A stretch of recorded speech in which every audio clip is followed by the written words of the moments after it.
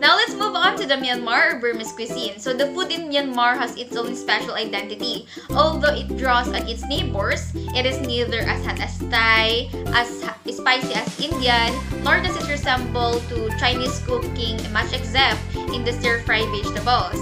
Nowadays, various kinds of Myanmar food and snacks are available in the street bowls, market stalls, and restaurants. And for your information, like in the Philippines, rice is also a staple food except those in highland areas where rice is difficult to grow. And in those areas, rice, maize, sorghum, and corn are the staples. So in Myanmar, rice is accompanied by a raw salad of leaves, fruits, or vegetables, a soup, and curries of fish, meat, prawns, or eggs. And in addition to turmeric and chili, curries are seasoned with fermented fish or shrimp paste, and a variety of cultivated vegetables and wild greens are eaten, as well as bamboo shoots. Now, the countries that border Myanmar, especially India, China, and Thailand, have influenced Burmese cuisine. Indian influences are found in Burmese versions of dishes such as samosas and biryani, and Indian curries, spices, and breads such as naan and paratha, and chili kalaur or chatyar, or the southern Indian cuisines, is also popular in cities.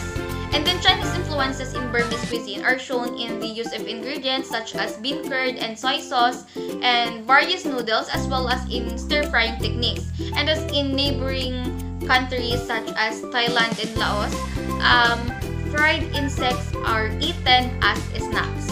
Of all the fruits, mango is the best. Of all the meat, the pork is the best.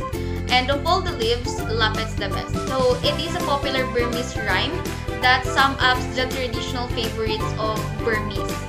Now let's devour some of the Burmese cuisine specialties. The first one is the Burmese biryani.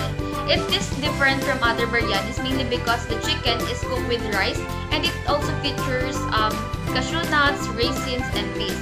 And it is a very fragrant dish, and you can smell it long before it is ready to eat.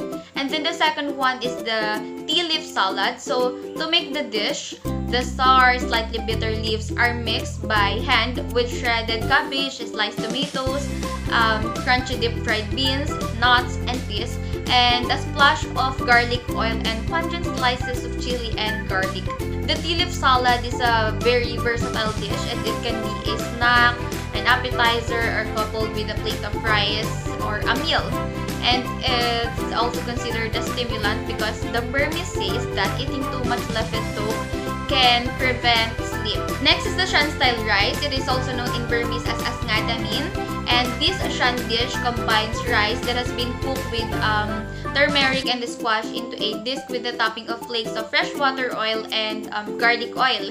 And it is oily and savory when served with sides of leek roots, cloves of raw garlic, and deep fried pork.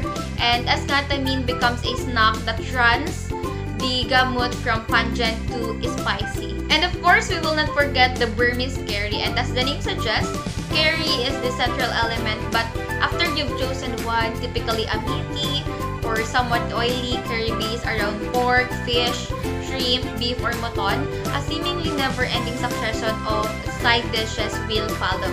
The last one is the Myanmar's unofficial national dish, which is mohinga. It is fine round rice noodles served in a hearty herbal fish and shallot-based broth, and it is often supplemented with the crunchy pith of the banana tree.